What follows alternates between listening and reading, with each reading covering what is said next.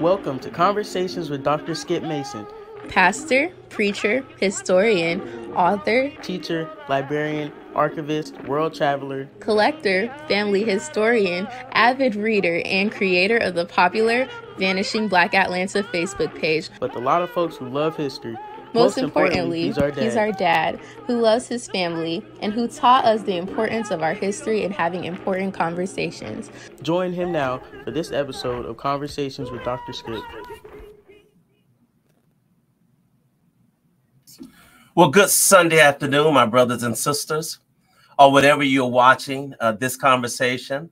I greet you in the wonderful name of our Lord and Savior, Jesus Christ, and I am so glad to spend a little time with you on this afternoon to share a couple of important conversations.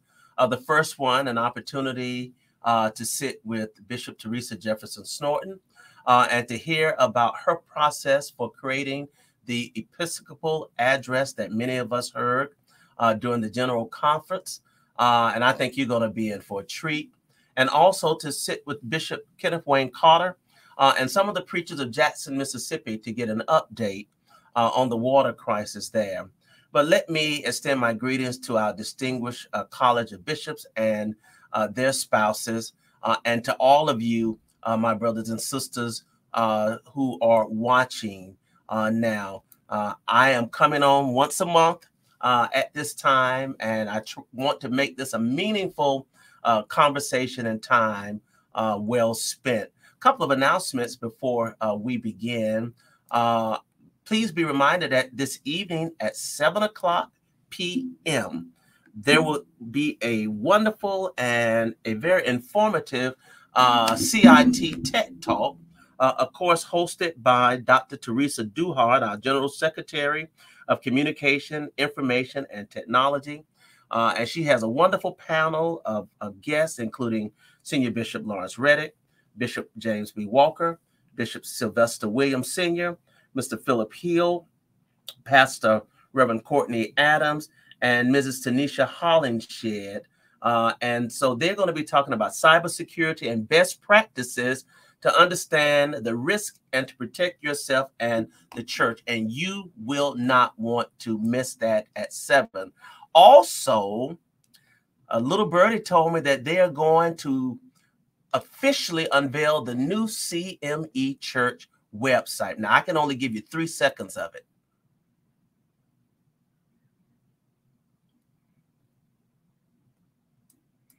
You'll have to tune in at 7:00 p.m. For the CIT Tech Talk to see the rest of it. It is magnificent.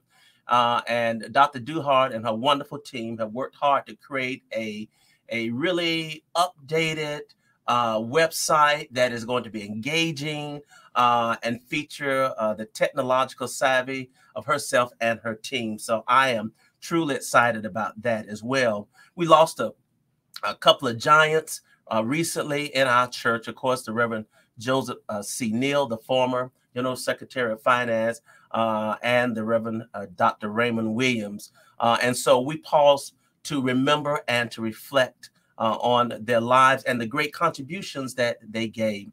But I am excited, and I want to get right into it to share with you the conversation that I had with Bishop Teresa Jefferson-Snorton while she was in Dallas attending the College of Bishops meeting.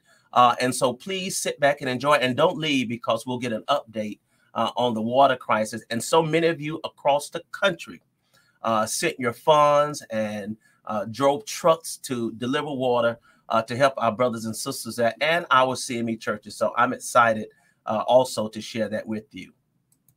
A delight to welcome back again the 59th Bishop of the Christian Methodist Episcopal Church and our Ecumenical Bishop, Bishop Teresa Jefferson-Snorton, who comes to me early this morning. When you see it, of course, it'll be in the afternoon. But Bishop Jefferson-Snorton, good morning and good afternoon.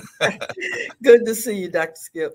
Thank you so much. It's always a delight to see you. And thank you for spending a little time with me today. I wanted to, first of all, see how you and and Elder Lawrence are doing, and your new adjustment and relocation, and how's all of that going for you all? Oh my goodness, I would not. I hope I don't have to do this again.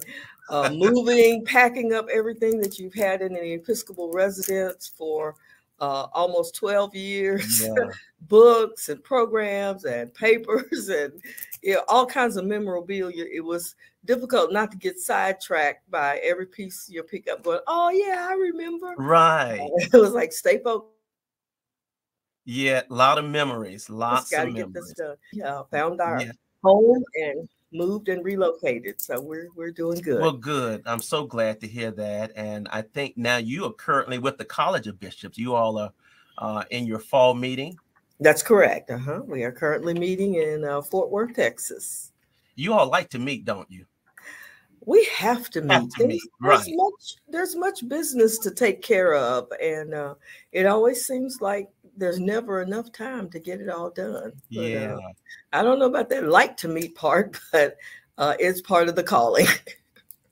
Well, I appreciate you. And speaking of part of the calling, this past summer at the General Conference, for the first time in the history of our beloved church, you, as the first female bishop of our church, gave the Ecumenical Address.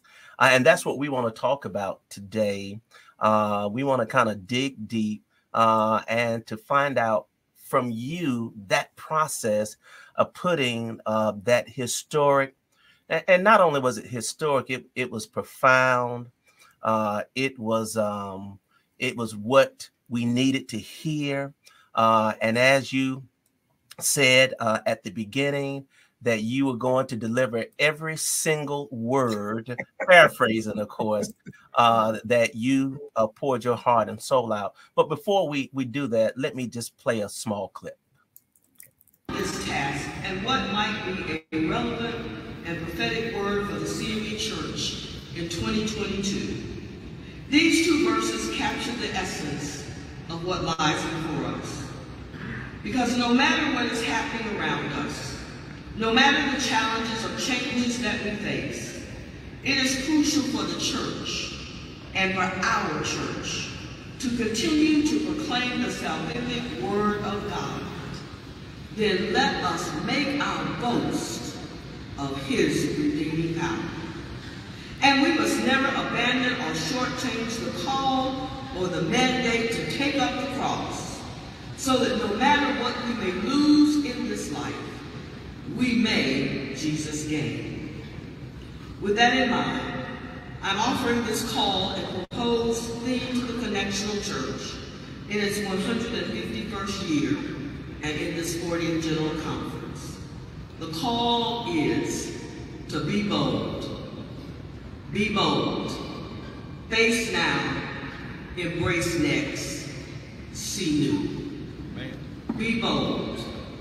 Face now. Embrace next. And see new. And you issued the call, and what a call it was. Bishop, if you would, tell us, how did you get to that theme, and just kind of walk us, if you will, through the moments in preparation and putting that Episcopal address together. Well, it all started, I guess it was shortly after the General Conference, in like the second year after the General Conference. The College of Bishops decide who's going to deliver the address. And typically it's the senior of the class that was just elected, the first person elected, in the new class of bishops. Well, if you recall, in 2018, we did not have any election of bishops. So, it was kind of a unique situation. And the college decided, dialogued and decided that this would be an opportunity to add to the historic nature of our church by assigning that task of the Episcopal address to the first woman bishop and that happened to be me. So that probably was in maybe the latter part of 2019. Could have been in the summer, like at the retreat in 2019.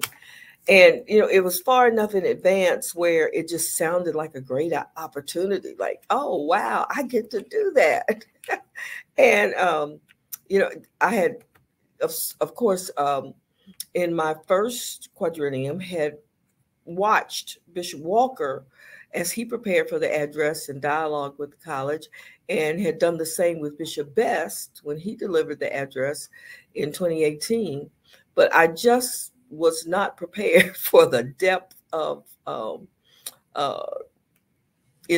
the intensity of that task initially.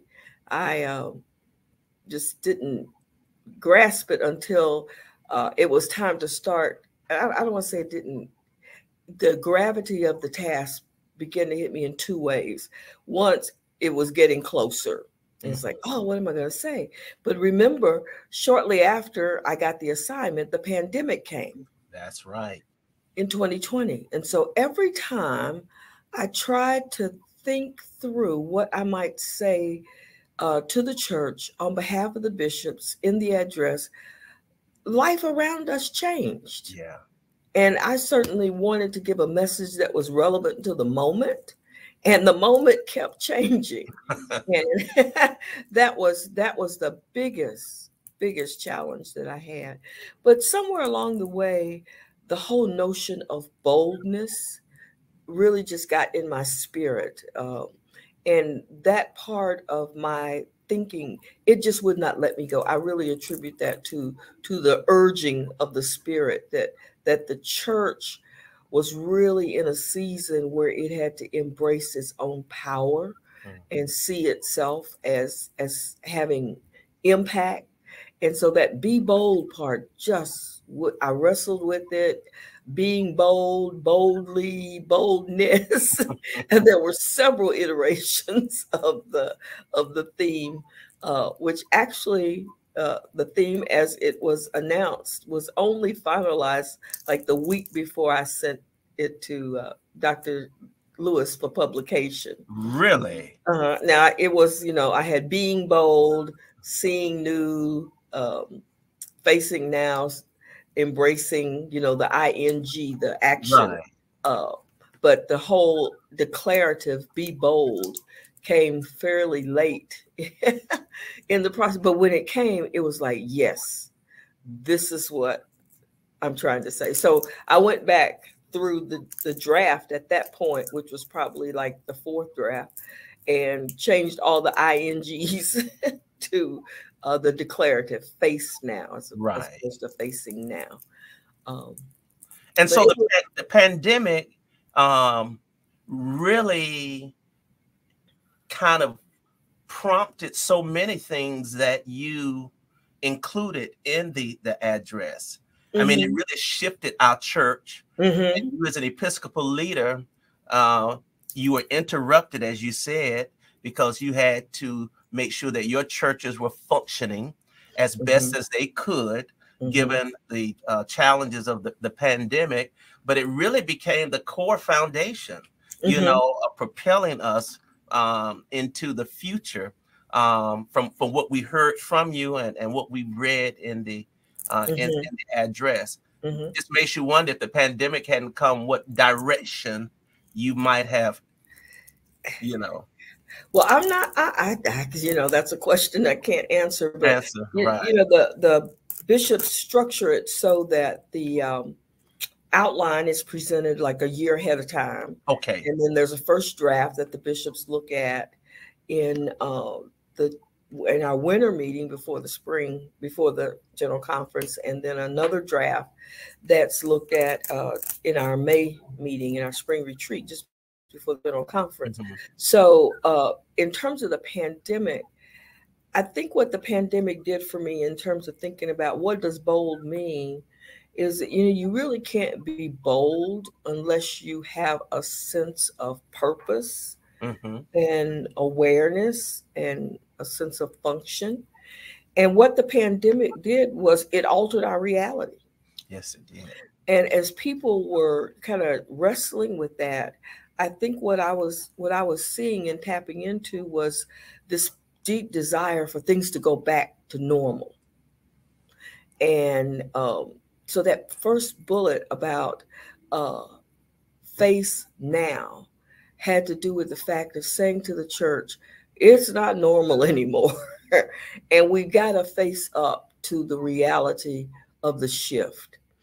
And I saw this as an opportunity, not just to talk about that shift, but to talk about the way in which we tend to glamorize and get nostalgic about the good old days, and we can gloss over what's happening right now. We can just kind of tell the best story, as opposed to facing up to some of the hard truths. And I wrestled with that part of the address because, I kind of gave 10 affirmations of what we do well. And then there were 10 things about, we need to just tell ourselves the truth about some of the things that we do. And we just kind of accept them, but they're not very helpful to us in terms of, how we don't often own up to our limitations. Right. We often don't. We want to bury our heads in the sand about our membership and how it's shifting. Sometimes even, in reporting things, we inflate numbers to make ourselves look good or feel better. And I really felt like if we're going to be bold, we have to face those things that give us the strength that we need. Those things are our historic faith, this really sense of connection. I wanted to highlight that because, I think during the pandemic, we saw the church in some ways at its best. We got connected. We found new ways to connect. And it was not just connecting with our typical audience, but through like the show that you began around the history of that became the event of the week in the church. Everybody, and it was only supposed to be one show. Yeah, but that became the buzz. Everybody, wow. You're gonna watch Skip show. You're gonna watch so and so is on this afternoon, and it was a way in which the church found a way to stay connected, and to talk about who we are together. Where we've been, what our journey's been. So I thank you for doing that, because I think it was just a key part of the church at its best. And, the ways in which our church rallied to give people food and responded to the crises that happened, the tornadoes and things that happened in various places during that time period. So we have to own that, and we have to be proud of it. We don't need to be in a posture of just always denigrating our church. Of course. And finding all of the negatives. And finding all the negatives. But when there are negatives, we have to embrace them and say, what do they mean? That's right. And how is God calling us to be more and to move beyond that? So that first part of facing now was really important to lay the foundation.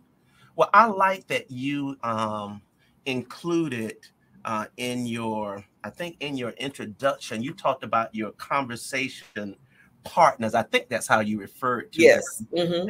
And many of them were some of your local preachers when you were presiding over the 5th Episcopal District. I like that because what it said to us is that you had your ear to the ground in terms of what local preachers were thinking, doing, and how they were responding.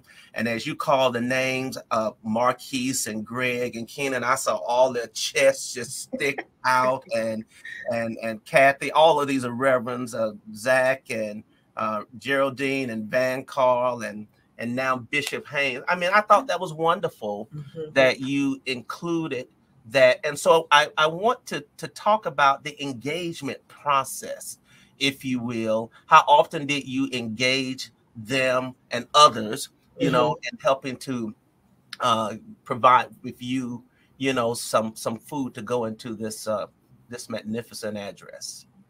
Well, people probably won't believe it, but that was a very intimidating process initially. It's like, oh, I'm going to put myself out there in advance and ask these folks, what do you think? But you know, kind of once I got beyond that, it pretty much started with me sending them just an outline. You know, here are the main points that I'm thinking, and the main direction that I'm going. And it was not in the same format that we ended up with, because obviously their comments and feedback meant a whole lot and really did help me reshape that outline. So most of them sent responses to the outline in terms of, be sure to include this, have you thought about this? And then as a draft was developed, different people did different parts. Everybody saw the outline. Some saw the first draft. Some only saw the second draft or the next to the last draft. But, you know, some sent responses going, well, here's a great resource. Here's a book you could consider. Others, here's scripture. Another person said, you know, I've been mulling over this myself and my ministry, and here's what I think, and particularly some of the commentary on bold and what that might mean in the church.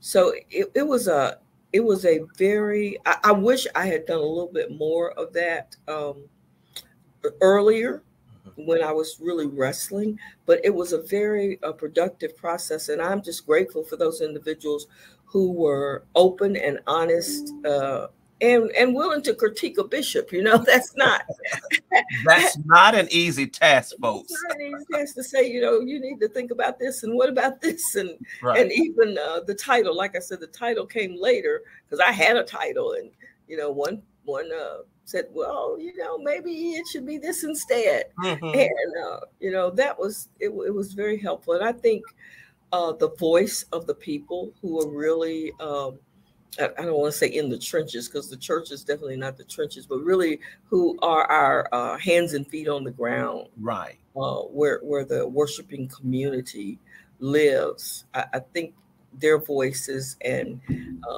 the echoes of their experience was really important in making it a relevant conversation through the address.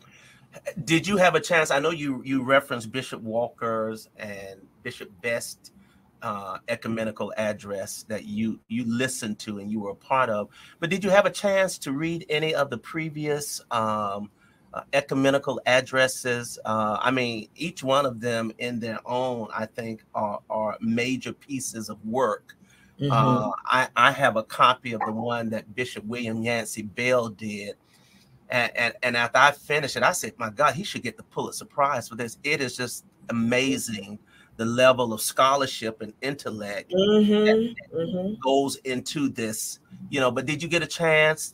Is there a collection somewhere that I can't seem to put my hand on or find? I don't know whether there's a collection. Other than in Senior Bishop Reddit's library, of course. Right. I did peruse some addresses, but not many. The major work that I read was the autobiography of Bishop Hosey. Oh, yes. And because I really wanted to get a sense of what the early church was wrestling with. And not just the church, but the people that helped form the church. And I actually stumbled across an electronic version of his autobiography and just got totally absorbed in not only his life story, but the way in which his engagement with the church challenges. Because I saw the church in a moment of challenge. Yes. And certainly, while different, it did echo, you know, the major challenge of actually starting a denomination. And his autobiography was one of the more complete ones that I was able to put my hands on. And it really convicted me because my life as a bishop is just so much more glamorous. It's not glamorous. It's a lot of work. Right. But in terms of, you know, having very few resources and really struggling to even feed his family while he was serving the church as bishop, just gave me a sense, gave me a different perspective on how God has blessed the church and even how God had blessed me And for me, that was empowering. That was reading about his boldness, and particularly the story, the parts of the story around the founding of Payne College, because I know a lot about the history of Miles because of my association with Miles, but just his determination that we are going to have a school, and him willing to go and have these very difficult conversations with people saying, won't you help us? Won't you, give to this? And just that boldness that he had really inspired me. So I did not read all the addresses. The ones that I kind of glanced at, the scholarship and the level of scholarship also helped me to realize, now I got to pull some scholarly things into this so it doesn't sound like I'm just talking off the top of my head. And so I found some of my greater resources, at least for me, were those who have done research into religion, like the Barna Group, and the Barna. Who have done research into, kind of the cultural landscape in which the church exists. Right. Because I think as we embrace next, and that's the second part of the quadrennial theme, as we embrace next, we have to have, I think, a keen awareness of where society's heading and where people are heading, particularly around this technology piece. I can remember saying to my grandson a few years ago, he was talking about a report that he had, and I can remember asking him about the library, and he said, Grammy, we do our research on the internet. Of course. And I was like, oh yeah, duh. And, increasingly, the tool of technology is becoming a primary delivery method of information and the way in which people engage with the world. And while I just heard someone say this the other day, while the message and the mission of the church doesn't change, the method of the church, has to speak to the reality of the situation around us. So doing some research and reading some things that people were saying. And of course, at the time that I was writing, people were just starting to write about the post-pandemic church. Right. And I think that's still a task before us as we embrace next. We've got to really delve into and think about how the pandemic has changed us so that we are ready to embrace what's next. For example, virtual church is not going to go away. People are still going to have the expectation and the desire to be able to participate in worship virtually. Yes. But we hold a really high value on in-person participation as a way of demonstrating you're part of the body of Christ and as a way of offering yourself for service, to serve the church and to demonstrate and to be kind of the hands and feet of Jesus in the world, which is hard to do virtually. So we've got to wrestle with, what that means, because next is going to involve this whole notion of virtual reality. Yeah. What does that mean for the church? Very much so. Yeah. What was the most challenging part of this process? What did you really wrestle with in terms of having to include in the ecumenical address? Something that may not have been necessarily totally favorable about the church, but it was necessary that you address some critical issues in the ecumenical address. Well, I think when you put the question that way, I think the biggest struggle was the recommendations that should come. Obviously, the bishops have been working on, and identifying several issues over the course of, the whole quadrennium. We had the strategic plan that we were working on, and I felt it was important to weave in those key points of the strategic plan, which are our discipleship initiative, our emphasis on sustainable missions, stewardship, outreach, congregational ministries, and vibrant church. So I felt like it was really important to weave those in, and I didn't want to do that artificially, like just tack them on at the end. And so that became kind of like that see new What is it that we have not been doing that we really need to put our energy and our efforts behind? And so how to weave that in with the previous 2 sections was, I don't want to say it was a challenge, but it was something that I had to do very, very intentionally.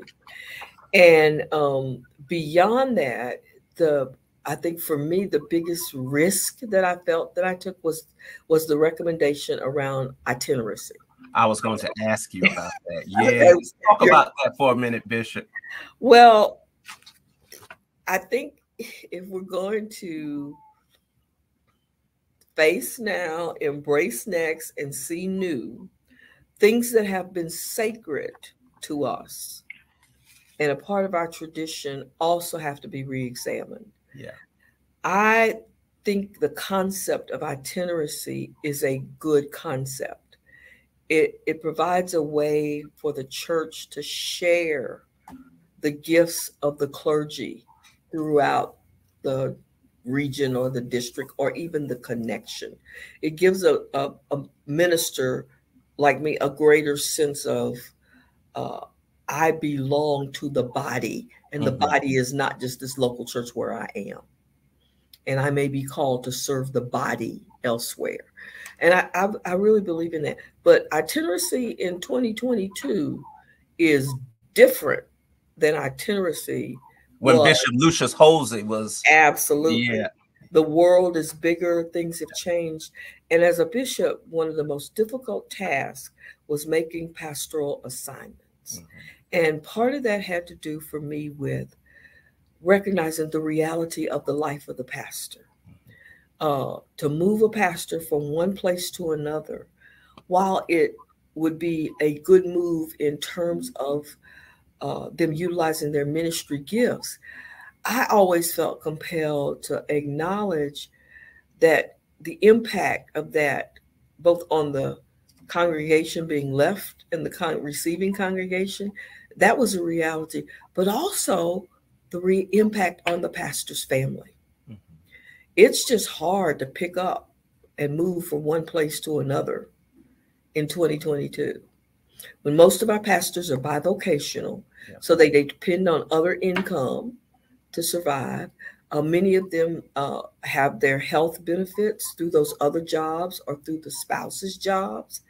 And so when you move a pastor in the name of the itineracy, you're disrupting at least 3 systems: that family system, that receiving church system, and the church where the person is leaving.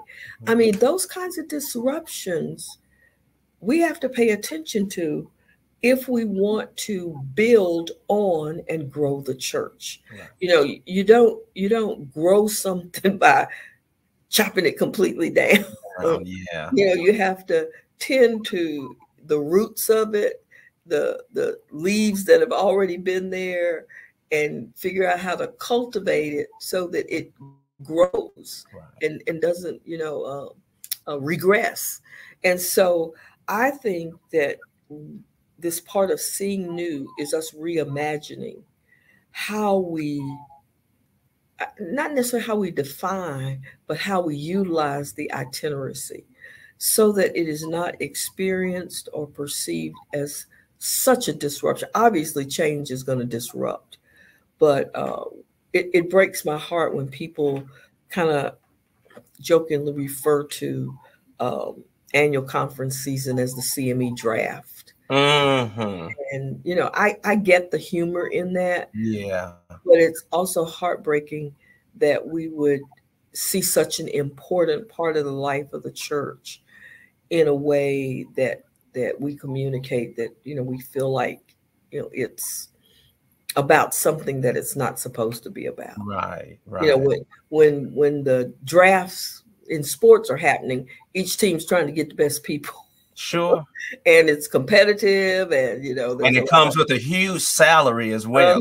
Absolutely. And there's a lot of negotiating behind the scenes. Not that shouldn't happen in the church, but we should be able to see the itineracy as something that adds to who we are as a church. So I, including that, in one version, just before the final version, I actually took that recommendation out And you did. I did. I said, oh, no, I don't think I'll say that. And then it was like, yes, I have to be bold.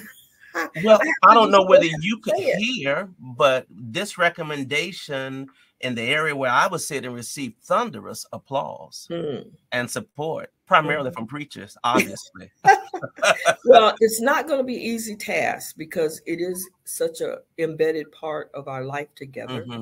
But I think it's will be energy well spent in us, telling ourselves the truth about the positives of how we use itinerancy and the downside of how we use itinerancy.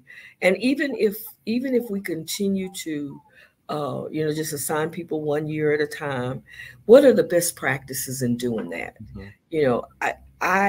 There have been times when I've had to make changes at the annual conference because of things that emerge. And, I never had the experience of being at an annual conference and then, the night before appointments are read or the morning before appointments are read, the bishop comes up and says, oh, guess what? I'm going to move you. And then all of a sudden, you're sitting in this reality of, oh, what, huh, where, what, huh, And it has happened probably more times than we care to. And sometimes things just happen and you can't avoid it. Sure. But if we can avoid that kind of shock to people's system.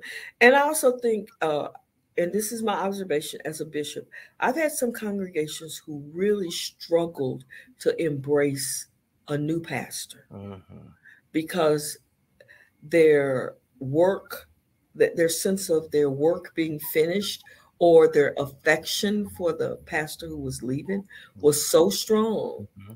And that's just human nature. We form attachments and things. And, when people have, 48 hours or a week to absorb this new reality, to me, it duplicates a little bit of the trauma that was inflicted on our ancestors when slaves were just kind of randomly. And families separated. Yeah. And there was just no time to grieve or no time to prepare or even sometimes no time to really effectively say goodbye. Right. That we don't need to duplicate that kind of trauma. Let me ask you, Bishop, I want to go back to the college's input in it when you presented. Are there any, and you don't have to call name, any vocal critics? Are there some who might want to share more, thoughts about it? Or is it just generally received, and that you're on the right track, Bishop Jefferson-Snorton, and keep writing? So just kind of take us inside just for a moment of what that process is with the college. Well, when I presented the outline, that was the first time I presented the outline. Like I said, that was about a year before the General Conference. I shared with the bishops the struggle I was having with, things just keep changing and, what's going to be happening by the time, I deliver this. And the feedback that I got from the outline was very positive. So much so that I walked away thinking, are they telling me the truth? Being honest. Do they think this is trash? And they're just not saying it because they don't want to hurt my feelings. Right. What was most effective was once I had kind of the thematic pieces, was engaging with the bishops around who in your Episcopal district is doing this well. One of the points in terms of I think embracing next had to do with the generational divide and the way in which we have seen just such a decline in young adult, youth, and children participation. And, I asked the bishops who in your Episcopal district is doing this well? And the ones that had examples said yes, and other bishops says that's a big issue in our district, which for me was an affirmation that I was kind of on the right track by including this in the address. But it was also good to have real live examples from the presiding bishops about who was doing a good job with children's ministry, who was doing a good job with technology, because that was another thing that I talked about. So having those real life examples was very helpful, and for me, the real value that came from the bishops. There were a few who sent me some comments via email, verbally, or recommendations, and I found that helpful as well. Good. Did your husband get a chance to interject his thoughts? Was he one of your readers, or what?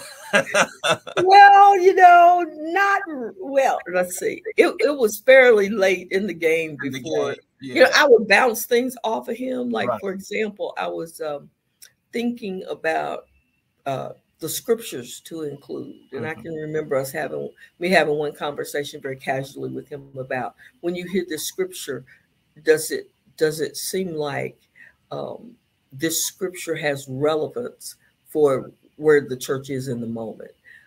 Interesting, during that time period, my husband was also presiding elder, and we worked very hard in our relationship at that point. And even now, I'm not his bishop anymore, but, to kind of, when are we talking church and when are we talking family? Yeah.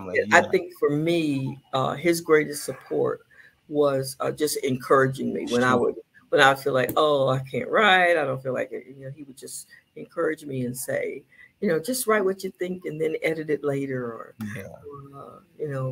step away from it for a minute and go do something else. And, that kind of encouragement was really helpful. But he did suffer through the reading of the whole thing before I delivered it. Yeah. Because I just needed to read the whole thing out loud. I think that was just before I turned it over to Dr. Lewis for publication. Right. And that, so he was the audience of one that got the preview for the rest of the general conference. Yeah. And his feedback to me, my biggest question was, does this hang together? Does it feel like an address? Because I didn't want it to be like three separate things. Right. And so, so we're a couple of months out from the general conference now, maybe 3 months. And so what have you heard about the Ecumenical Address? What has been the talk, since, and, what things have been shared with you? Oh, my goodness. Now, that has been a big surprise. But I have heard through the church just the echoes of this theme, and I've seen it expressed in different ways, and particularly the notion of bold. I was invited to speak at one presiding elders district conference about the theme and what it meant, and people were already, it's on their worship programs, or on their website, Facebook pages and so forth. And several have taken, and this is one of the things I've been thinking about doing, is offering a challenge. What does BOLD stand for? Bishop, I went to Bishop Marvin Thomas's annual conference, and he has taken that bold and said, here's where we're going to focus on bold. I think it's Bible, outreach, leadership, and I forget what the D stands for, but he's taken that whole notion of bold and created a rubric around which his annual conferences will do will organize their work. I was sitting and thinking about that, and I thought, what does bold mean? And I came up with being open to the leadership of the divine. BOLD. Like that.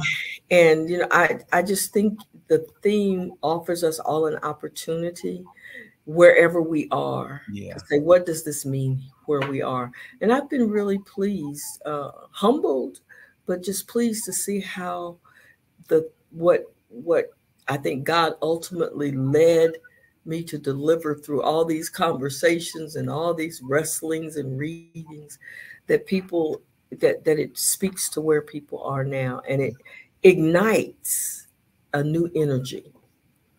Well, let's take a look at a few preachers who have been bold enough to preach about being bold. Word of God for the people of God, and we say together, thanks be unto God. And for your consideration and for the month of September, we're going to talk about this subject. Be bold. It's now or never. Be bold. It's now or never. On June 25th, 2022, at the 39th Quadrennial Session in the 40th General Conference in Cincinnati, Ohio, the audience stood still as we heard Bishop Teresa E courageously challenge the Christian Methodist Episcopal Church. She said, be bold, face now, embrace next, and she knew. And upon my arrival here, Elder Woodford gave me a copy of the Georgia Annual Conference agenda. The sub-theme created by our own Bishop Thomas O'Brien further commissioned the 6th Episcopal District. Where might we go from here? I want to talk to you on this first Sunday as we begin our journey. I'm looking for a bold church. I'm looking for a bold church. I'm looking for those that are bold. And to be bold, if you want to be bold, you have to do everything for the Lord. The word bold, defined in a Webster dictionary, is someone who is willing to take risks. Just for a few minutes from the subject, be bold. Don't put things off.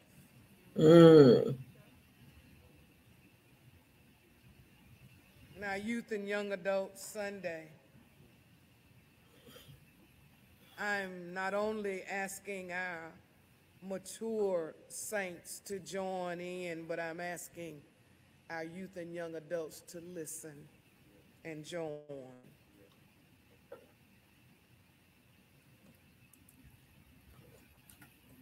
Well, Bishop, you've given a lot of preachers something to preach about, including yours truly.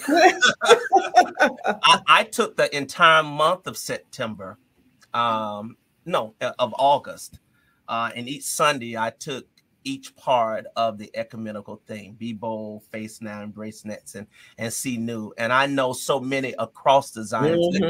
Let me acknowledge that was Reverend Valerie Everett from West Side, Reverend Ferris from Brown Chapel, and Reverend Dr. Kathy Jones, who provided whose clips I shared, and I appreciate their interpretation of the thing. And so that is happening, and I think that's what I think from the outcome of the Ecumenical Address is what you wanted, what we wanted, that people would embrace it and preach about it, so that the congregation, could understand what the call has been. And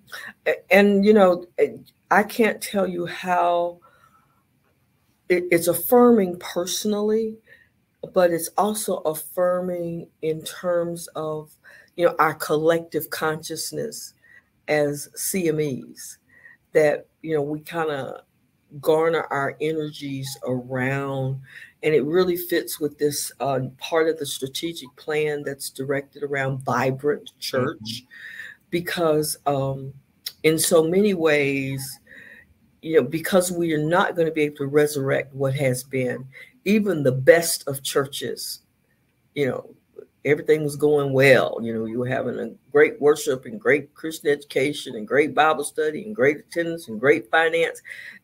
Even if that was your pre-pandemic reality, the pandemic will have shifted something. And we have to not let that become like an Achilles heel for us, but to but to see it as a springboard. And I think bold, you got to be bold to jump off that springboard. But that's what we're called to do. We're called to see where we are right now and be bold enough to jump off and to realize that whatever new is coming, God is there. Yes. One of my favorite quotes that comes out of some of the training that I did multiculturally was from an Episcopal bishop who said, when you go into another culture or go into, for me, I can paraphrase it, go into a new experience, take off your shoes because it's holy ground. Never forget that God was there before your arrival.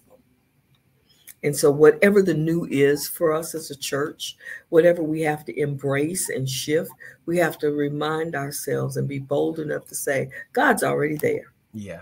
Yeah. We don't have to, go find God or go drag God into it. God is already there.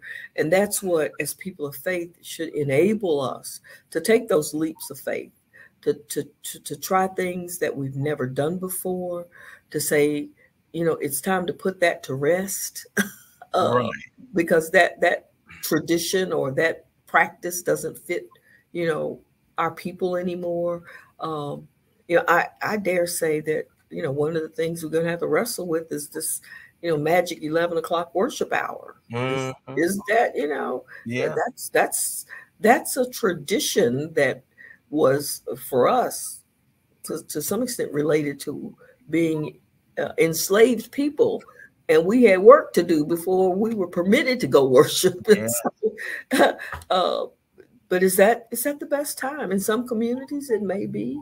In other communities, the reality of people's lives and their travel and how far they are from the church and the community may necessitate, worship at other times in other forms. Absolutely. This rigidness that we have about, I believe in order. Yes. And I don't want anybody to say that I don't, but, why is it that it has to be the same way every week? Why is that? When really our people are struggling, I think, with some real life issues that they need to give voice to and have the opportunity to dialogue about, and not just be, I'm a preacher, but we've glorified the pulpit in a way that's not helpful, because people, you don't live in the pulpit. Yeah. You don't live in the pulpit. You live in the real world. Yeah. I love a good sermon. I love a good preacher who can deliver the word and get my heart to burning and everything. But at the same time, our folks need to be talking and deepening how they use the language of faith in real life. And so I agree. I agree with you, Bishop. And that 11 o'clock hour has new dynamics. Some churches during the pandemic did worship on Saturday evening. We do worship at 10 o'clock a.m. I mean, it's an hour before, but it's not that sacred 11 o'clock hour. But you are so right. By the way, that your sermon, Take Off Your Shoes, that you gave at the ITC commencement will go down as one of the greatest sermons ever preached, period. Okay. So let me just put that on record, folks who are watching. If you haven't seen it, I think it's on YouTube somewhere. But that was a moment, that was an experience unlike anything that I've ever experienced. The only thing I was upset with that you didn't preach my graduation at ITC. But that's another conversation. But you're right. And so as we kind of wrap up with that, where are we with the recommendations, and how long does it take for the recommendations that were adopted to move into the next phase, particularly the commission for the status of the itinerant ministry? Has any movement? Are you all discussing that now? And can you just kind of talk a little bit about that, please? Yeah, while we've been here, we have been staffing the various commissions, and we have been staffing like for the itinerary, Bishop Clarence Heath is going to lead the Committee on Ministerial Assessment, and that task has been assigned to that Committee on Ministerial Assessment. So he's going to lead that. I think I'm his vice chair. I think, and so we will be leading that group and convening it. As schedule permits, but sooner rather than later. Right. But we're staffing all the committees and commissions at this meeting and designating the bishops who are the chairs and the vice chairs. And then we spent the entire day yesterday with our strategic plan facilitators talking about launching the various parts of the strategic plan, the parts around the vibrant church, the discipleship, and really trying to figure out what's the best way to engage the church. Do we just, say, here's the whole thing, all of the manuals are prepared, or do we kind of choose one emphasis? And I think we didn't finish this conversation, but I think I'm fairly safe to say that as we came to a close yesterday, there was a lot of energy around the Vibrant Church Initiative and really building on that. I don't know how many people have been participating in the Tuesday night CME Grow yes, efforts, but just to really, as we resume in-person worship and as we try to reconfigure the life of the church, that having it be vibrant and not just, well, that's what we've always done. Let's do that again. Right. What's going to give us the vibrancy and the vitality? And the word that has become really predominant in our conversation is impact.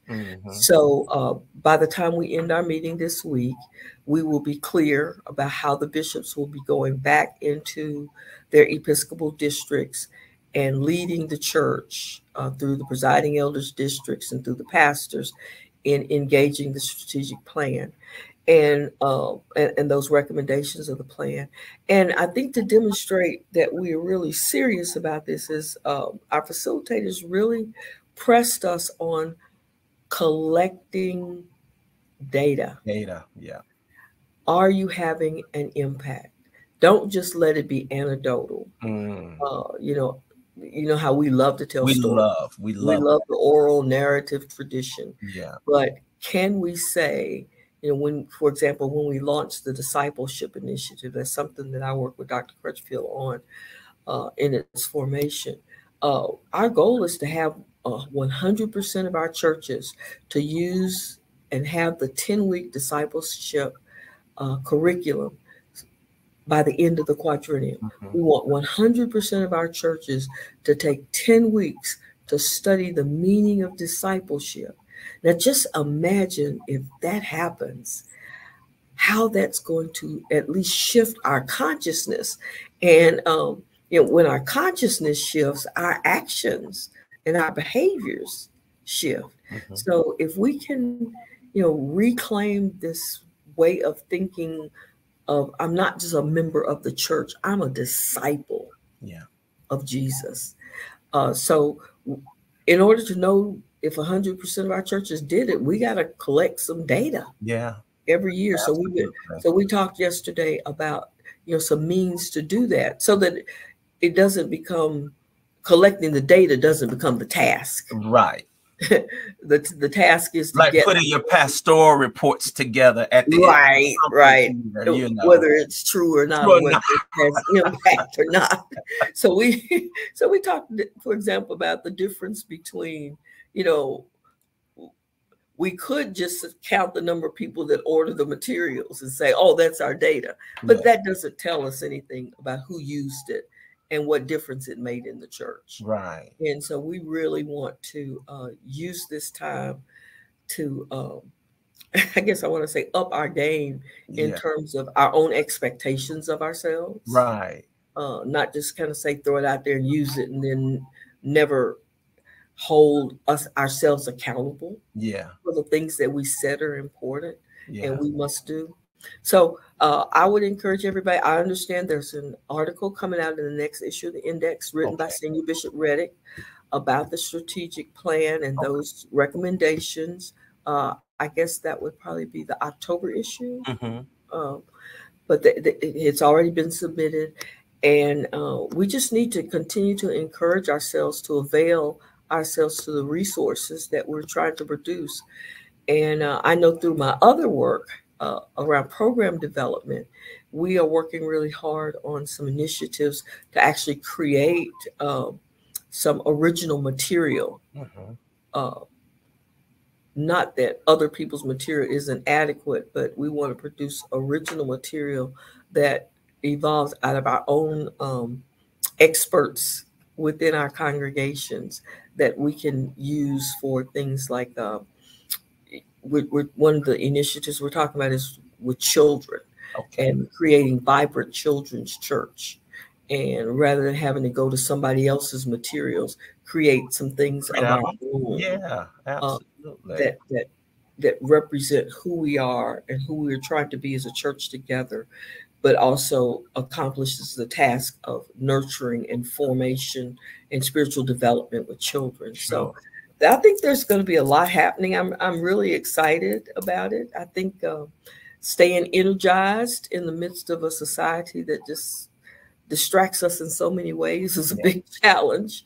But if we remind ourselves that we are the church that God desires to have, then we can find the energy even when we kind of find ourselves depleted to get re-energized and keep going.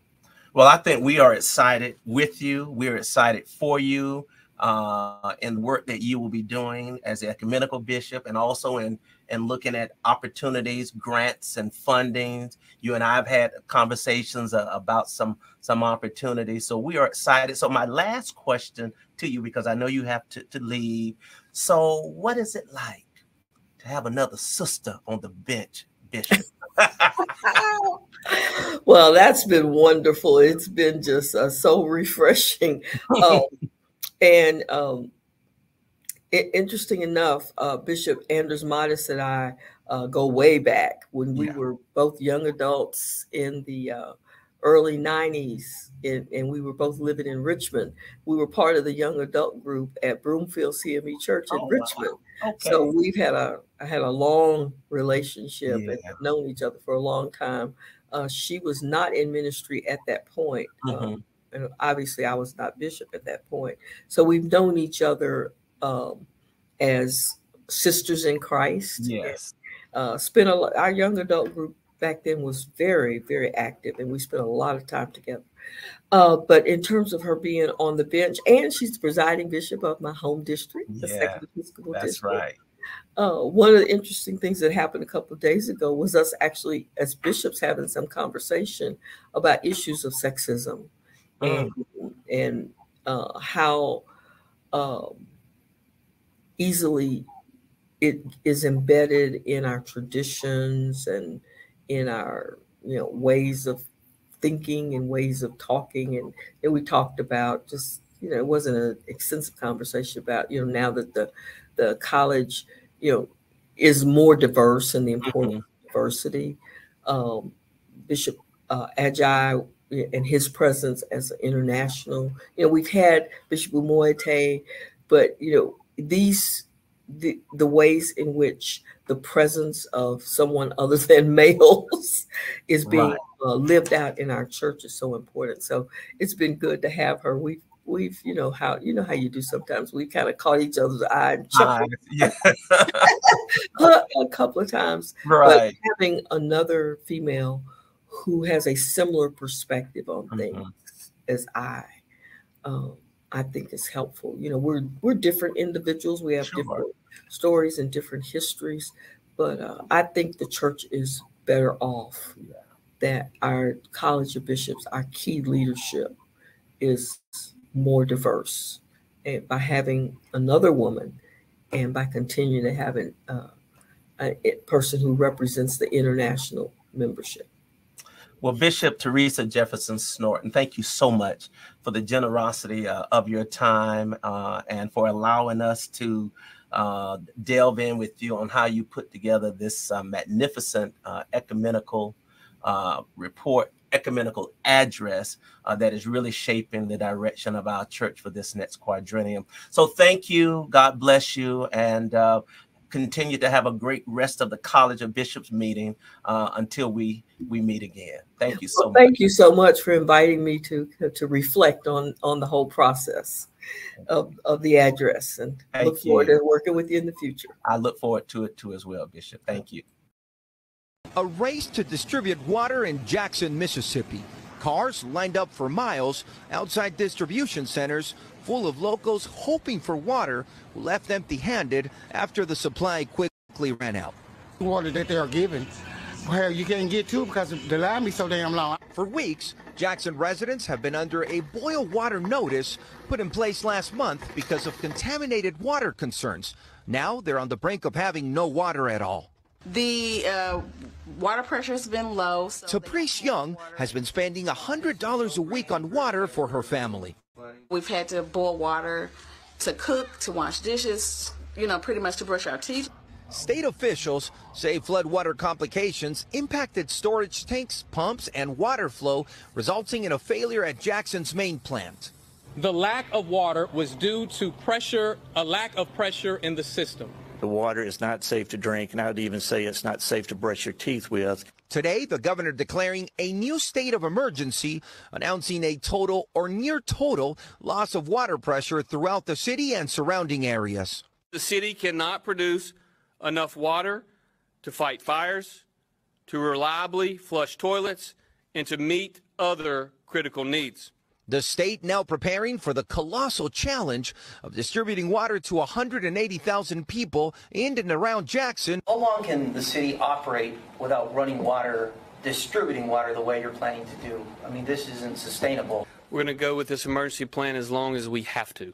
The governor telling me tonight he does anticipate improvement in the coming days with more help arriving at the plant and to distribute the water, but with rain returning today, new concerns of more possible flooding. Thanks for watching our YouTube channel. Follow today's top stories and breaking. This afternoon, I am joined by a God-sent team of preachers and a bishop who have responded to the water crisis in Jackson. Let me present to you Bishop Kenneth Carter, the presiding prelate of the 4th Episcopal District. We have Reverend Dr. Jamie Capers, who is the pastor of the Lynch Street CME Church. We have Reverend Dr. Jeff Loftin, the presiding elder and pastor of Little Bethel and coordinator of the Water Project for Jackson. We also are joined by Reverend Danny Willis, who is the pastor of Washington Temple in Jackson as well.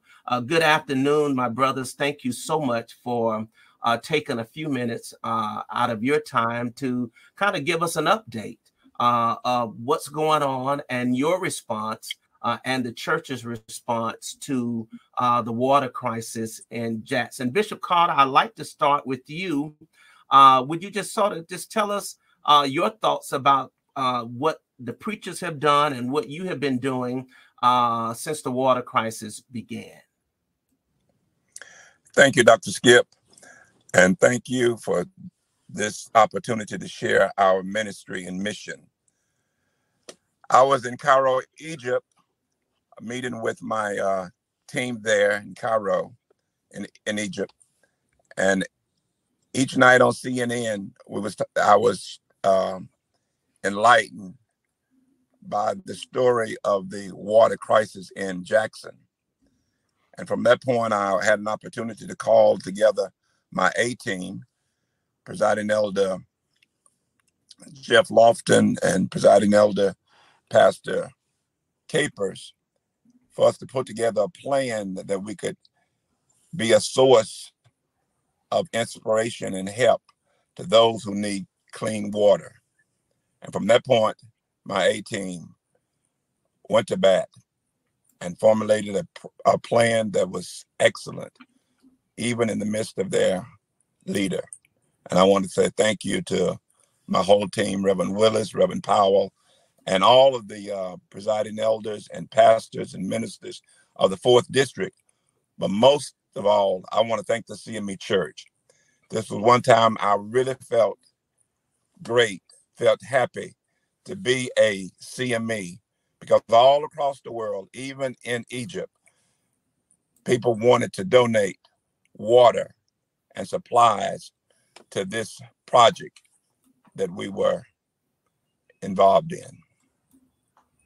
Thank you, Bishop. Presiding Elder and Pastor Capers, tell us a little bit about the work that has been going on at Lynch Street and under your leadership as well.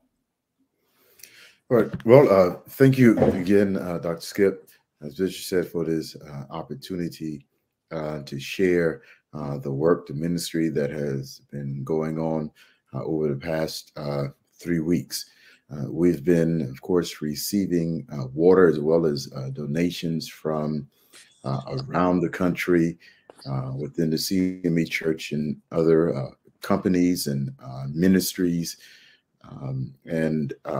Over the past 3 weeks, we've been, of course, distributing water in the community to those who are homebound.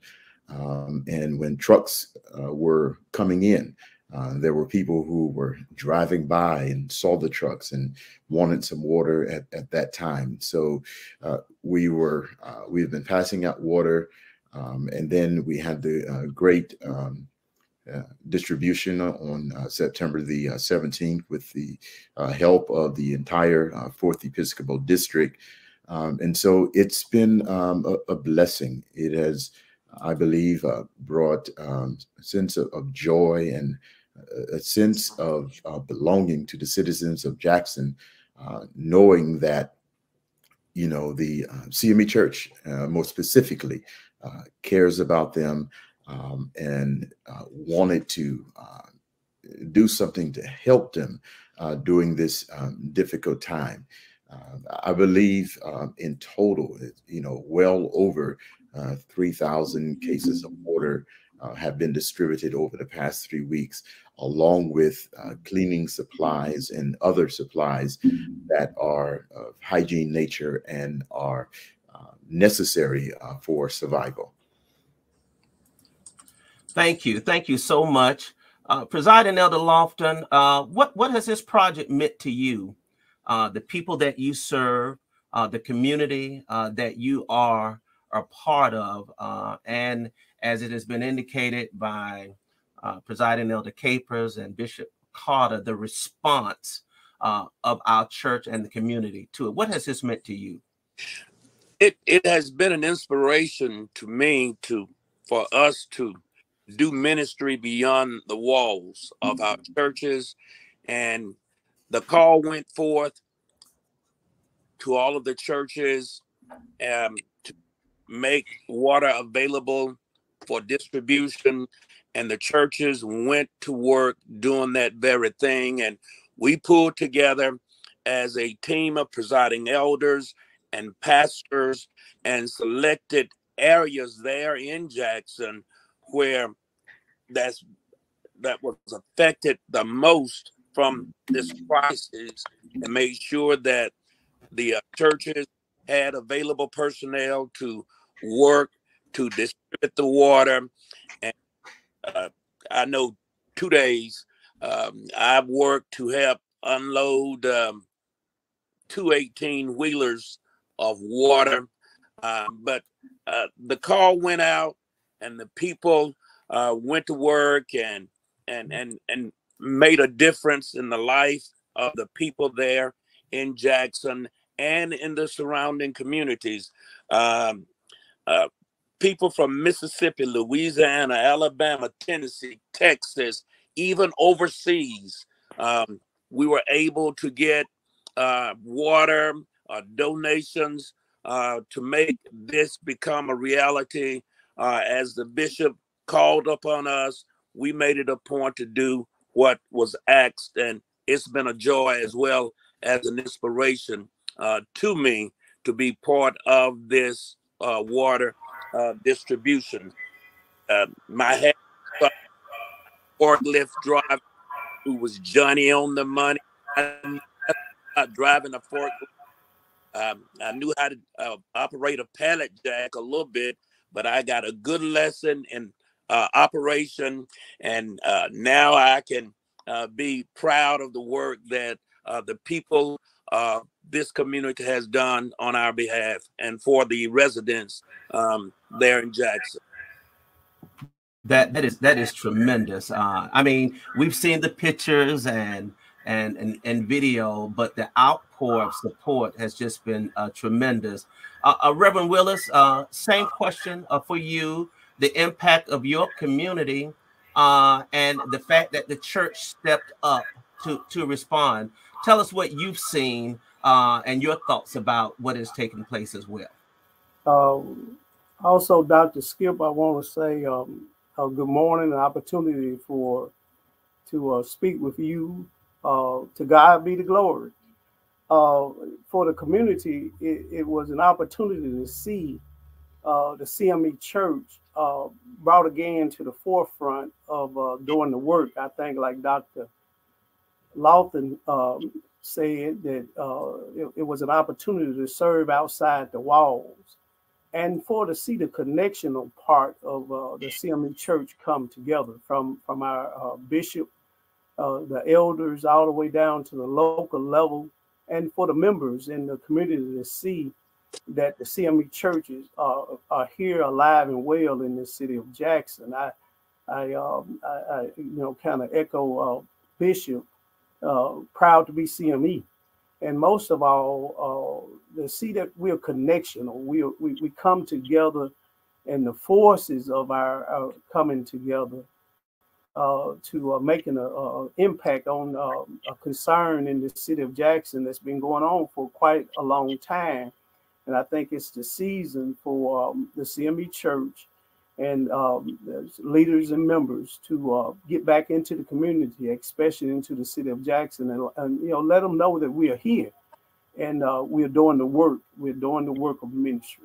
I found it to be inspirational to me to go on and go into the local church the Sunday after the water distribution, to go in and then have a new focus before the people, to know that our church, and for them to see that our churches come together in a time of crisis.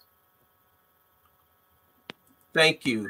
I tell you, I'm just moved by your leadership, and really being a shining example of what the church is. We learned through the pandemic that much of what we should be doing is outside of the building, outside of the sanctuary, and you have demonstrated. So what's next for Jackson? Has the water condition improved? Are you continuing to receive items, financial contributions? What is the plan of action, and how can the church continue to help? Well, thank you for that question. And Dr. Skip, I think the next focus should be that this crisis has been decades in the making. And what happened, with the political leadership within the city and actually in our state, they have taken the funds away from the city of Jackson and then allowed it to fall into disarray and chaos. And I think our focus from a church standpoint and the community as well, to get in and not attack the current leaders as if they're at fault. It's been a long time coming. And certainly to go in and deal with the economics, the economics of what's going on. I mean, it's when it all gets said and done, we have allowed for the funds to be put in the peripheral of Jackson, right outside of Jackson, at each border of the city. We have infrastructure that's not quite like Jackson. We have all of the monies, federal and state monies, right outside the city of Jackson, and they're choking the city away from those funds and the opportunity for the community to grow and do what needs to be done. So I think the focus should be for us to not go away from the economic arm of all of this. It's good for goodwill for the churches to come together, but also not to take our eyes off of the funds, off of the money. Do not miss the economic piece. And if we stay along with taking care of the concerns of the water and the people, to educate our people about city government, about state government, about government as well, because we're paying in, but we're not getting the return on the monies that we're paying into the state through our taxes and through our economics. And that's one of the questions that I wanted to put, and we welcome Reverend Powell as well. Glad to have her. What becomes advocacy, Dr. Capers, Dr. Loftin, in terms of you're serving the people now and meeting some temporary needs, but then what becomes your advocacy working with city leaders and community leaders to further move this? And then I'll have a comment from Reverend Powell, and then Bishop Carter. I'll ask you to close us out with some thoughts. You know, what becomes your next step in terms of advocacy for the people on, and I know we're not politicians, but certainly preachers have always been in the forefront. Dr. Capers, Dr. Loftin, would you all just give me your quick thoughts on that, please? Well, through the pastors together, going to the officials in charge, I think that we could work with them and help them to understand more fully what it is that we need to do as a community to help meet the needs of the people. So we still are not going to stand outside this situation and not be involved in it to the point that we don't address them to see what can be done. And a lot of that is being done, will be done from the church's standpoint, the Bethel standpoint, from representatives that are in that particular church. And in Dr. Capers' church, we will be working with those particular individuals to help us further address the issues to the officials there in Jackson, Mississippi. Dr. Capers, you've only been in Jackson for what, a few months now, and so you jump right into the proverbial frying pan of community outreach. But you know, advocacy is so much a part of what we do. Do you share with Presiding Elder Loftin that you know you have to continue to work with the city leaders? Oh yes, most definitely. I think the church pastors play an integral role in building that relationship between the community and the political leaders.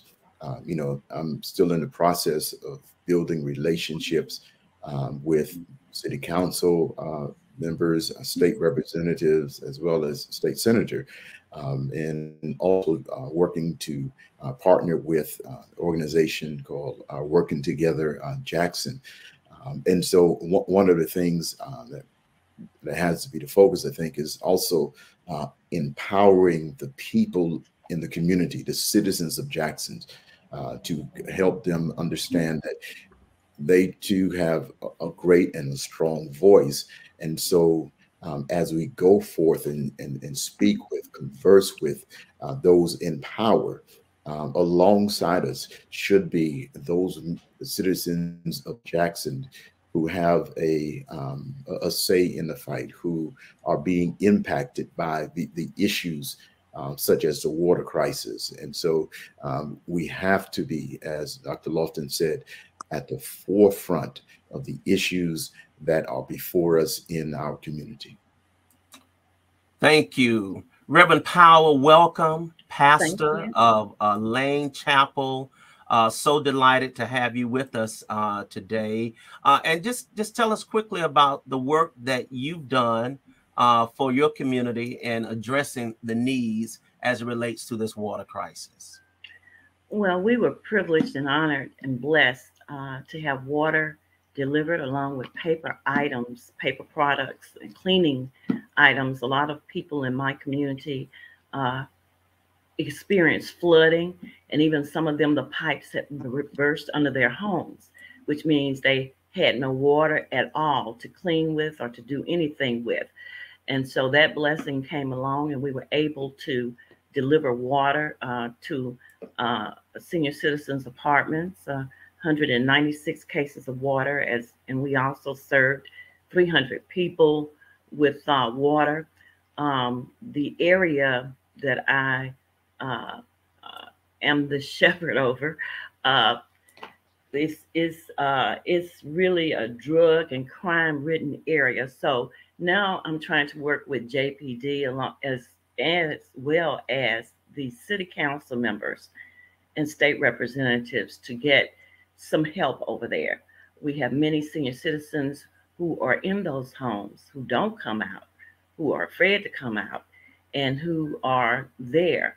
So our main effort is to go in and service them and to provide something positive in that community, like May Save a Soul Fest, where we bring the leaders of the city out to address them in their area, not somewhere else in a park, but exactly where they live.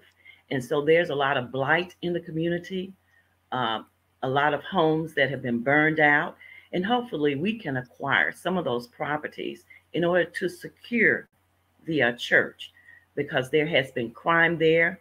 I've had 4 separate break-ins in 1 month, where even the security doors were stolen. How do you walk through a community with 2 large storm doors? So we have to engage the community, get them involved, love them, and draw them to Christ. And it takes teamwork to do that. So hopefully we will have that teamwork among our churches and other churches in the area. Wow, that's fantastic. That is great. Well, Bishop Carter, I know that you are proud of your preachers and pastors, but I also know you, having served under you for 8 years. It seemed like it was 100 years, but it was just 8 years serving under you. I know what you expect of your preachers and pastors, so not necessarily pats on the back, but this is what they're supposed to be doing. This is what we're supposed to be doing. And so close us out, Bishop, and just give us your final closing thoughts about the work that these preachers are doing and going forward, and the fact that if members send money to the relief fund, that money is going to be used for exactly what it has been designated for. Thank you again, Dr. Skip Mason, for this opportunity to share our Beyond the Walls ministry concept for the 4th Episcopal District. 2 quick things I'd like to share that really got me excited about this mission. Number 1 is I had an opportunity to model with the 4th Episcopal District our missions outreach for the church. And it was so exciting that members of the 4th District have asked, when can we do this with you in Egypt and Sudan and South Sudan? So the appetite has been good, and I'm excited about that. But I'm most excited about during the time that I was sharing this information with my team, my leadership team in Egypt. I shared with them that we had $6,000 left from our big campaign and our project in Sudan. And I said to the 2 contractors, since we did not pay you, I want to share this with you. And they immediately said to me, no, Bishop, don't do that. We are part of the 4th, and we want you to take that money and buy water that our brothers and sisters in America can have fresh water to drink. And that really just blew my mind. And I'm grateful that God is moving in a miraculous way. Thank you for this opportunity to share our mission and our ministry with the world. Thank you, Bishop Carter and the preachers of the 4th Episcopal District. Thank you, Bishop Teresa Jefferson-Snorton. And thank all of you for tuning in for another conversation with Dr. Skip Mason. Don't forget the CIT Tech Talk comes up at 7 o'clock, and a preview of the new website will take place. I close out with this clip from the upcoming PBS special, The Making of Black America. I look forward to seeing you for another conversation next month. Go in love and go in peace, and go with the joy of Jesus in your heart. Are there things that you can only say to another black person that you would never to one of your white colleagues? Absolutely. There's so much richness to black life and black culture that happens out of the view of white people. African Americans were excluded from the larger American society, so they replicated the world from which they were excluded by building their own cultural and social networks. Professor Gates had the idea to talk about Black joy, to talk about some of the magic of Black networks and organizations. I was like, of course. For African Americans living in a society that wasn't designed for them, having spaces where they could talk freely with people who understood their experiences was liberating. The expression of who we were culturally, the Afro, going back to our roots, became very important to express the beauty of blackness. Black is beautiful! What does Black joy mean to you? Black joy means being in a safe space and feeling free. It's these spaces that we created that allowed us to fight, allowed us to persevere. The existence of these networks shows that Black people were optimistic because they said, we're going to nurture our own selves. We're going to thrive, and you got to admire that.